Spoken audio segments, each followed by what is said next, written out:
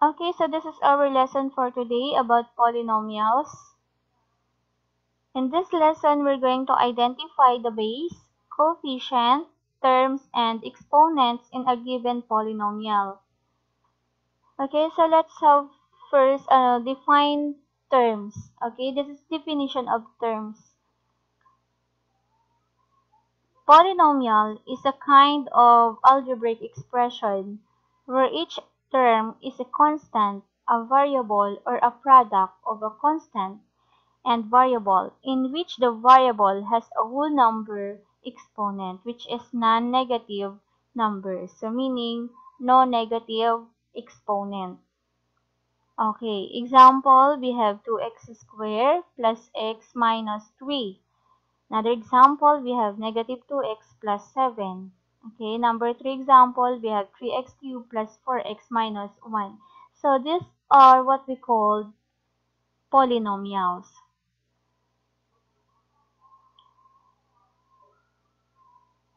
Okay, term. What is term? Term is a constant, a variable, or a product of constant and variable.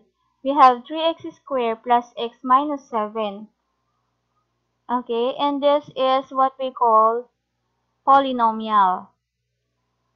We have 3x squared, x, negative 7.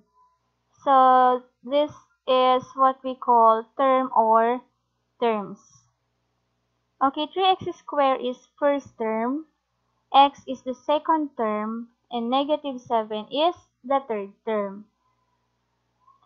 Okay, let's try your best. Find the terms of the given polynomials.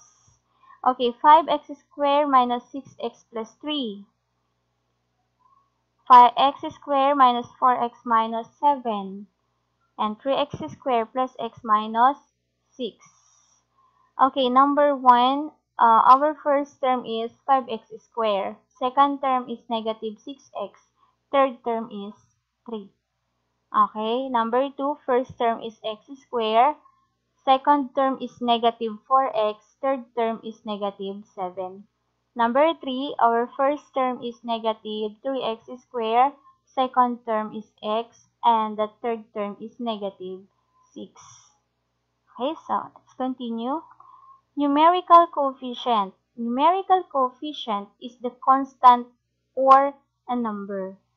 Okay, we have literal coefficient. It is the variable including its exponent.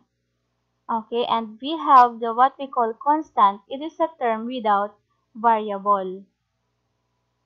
Okay, so in 3x squared plus x minus 7, 3x squared, x, and negative 7 are what we call terms. Okay, so let's have 3x squared, the first term. Okay, 3 is what we call the numerical coefficient. And x squared is what we call the literal coefficient. Okay, so now let's have the second term, x. Okay, 1 is the numerical coefficient and x is the literal coefficient. Okay, and we have negative 7 which is what we call the constant pag walang kasamang variable. Okay, now your turn. Determine the numerical coefficient, the literal coefficient, and constant. Number 1, 5x squared minus 6x plus 3. Okay, what are the numerical coefficients? The numerical coefficients are 5, negative 6, and 3.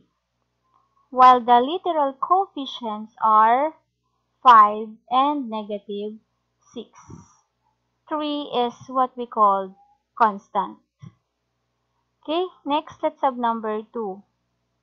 The numerical coefficients of number 2 are 1, negative 4, and negative 7.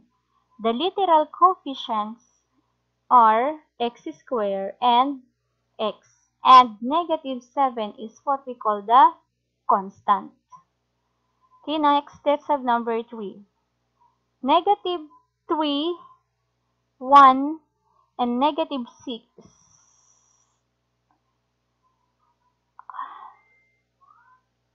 Okay, now let's have number 3.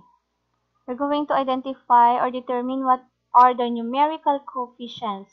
Those are negative 3, positive 1, and negative 6. While the literal coefficients are x squared and x. And negative 6 is what we call constant. Okay, so that's all for now. So thank you for watching. So for more video lesson, please visit my group, Math Video Lesson or Reviewer, or search my YouTube channel, Mathish. Thank you so much.